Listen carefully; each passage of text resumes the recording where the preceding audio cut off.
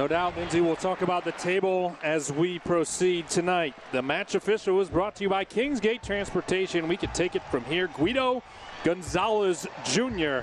will be the man in the middle tonight. If that name is familiar, he did another home match this year, the May 27th match against Toronto FC2. Fail sends it into the middle, bounces dangerously to the foot of Groff. He puts it off the post and buries it. Justin Hoyt had fallen down, and the Rhinos, a thorn in FC Cincinnati's side, strike first. Anytime that you're putting it in the front post, Forbes does a testing time at least, Kenny Walker, whipping that ball into the front to see how he deals with it. Again, played short, bounces out to Turgu.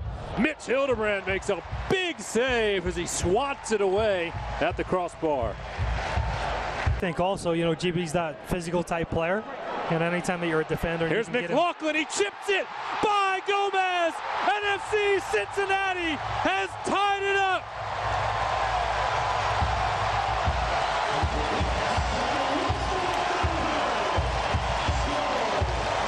The bow and arrow from the youngster in the 29th minute.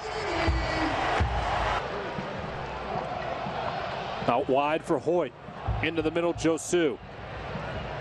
Threads the needle to Wiedemann. Back to McLaughlin. On to Wiedemann to his right foot. Corbin Bone with a shot, and Gomez makes a huge save. Well, Tommy, we talked about the crowd, and nothing surprises us.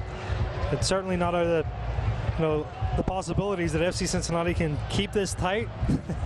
We've seen it before. Score late. Turgu with some room into the 18. Turgu with a right foot ripples the net just wide. Wal Fall into the 18. Knocked down by Wiedemann. And a penalty is called. Wiedemann aggressive defensively. Yep. Andrew Wiedemann probably knows that it was a penalty. Did not see a big argument from Wiedemann. He's going to call another one. Handball in the box. Now Austin Berry is furious. As Wal Fall scores on a penalty kick for the second time.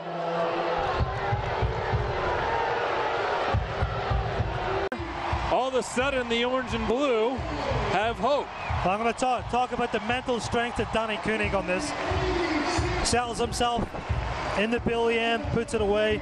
That's a true professional right there, Tommy.